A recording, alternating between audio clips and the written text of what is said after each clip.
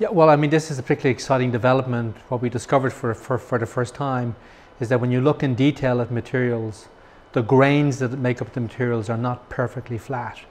And the conventional wisdom was that they were. So that instead of having grains that were like this, what we discovered was actually they move like this over a surface.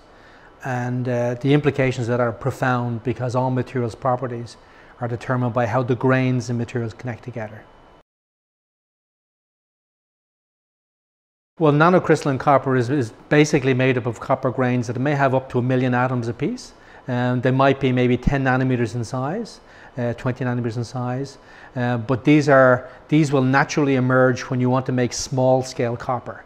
And small scale copper is an integral part of the wires that make up the connections to devices that are in our computer chips today.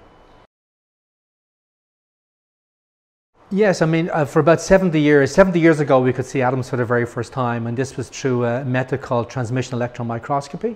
And that allows you to look down through materials to see how the atoms and the grains actually sit in the material. But because you're looking down from the top, you don't get a proper view. It's almost like going over a densely packed village and you see a lot of houses, all the roofs look flat. But in actuality, if you can skate over the roofs, you'll see there are ridges and valleys in the roofs. What we've done is, instead of looking using TEM, we've actually gone and skated over the grains of a copper surface, and we found there's always ridges and valleys, and we were shocked. In fact, this was a revelation. And then we had to understand why they were the way they were, and we realized that the boundaries between the grains actually end up rotating, which causes the grains to rotate, which means you can never ever make a flat surface of copper and a whole other range of metal materials.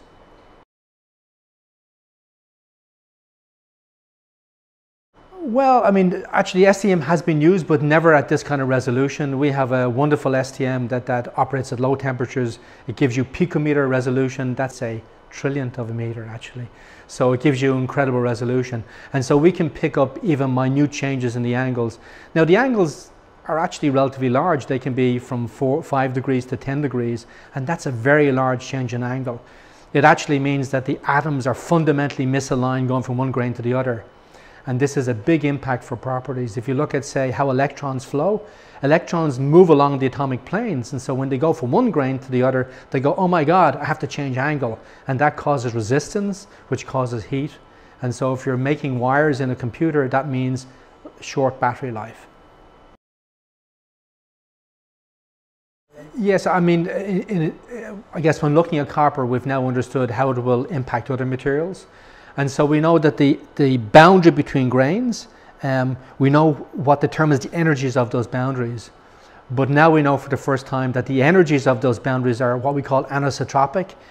How they point in space matters. And so rather than always pointing upwards, which is what you'd expect if everything was flat, you find that they're at an angle. And this applies to every material. And now what we have to do is basically do a trawl of all known materials and figure out which angles do different materials prefer. And so that's really opened up sort of a framework for how we're going to choose materials and then design materials going forward.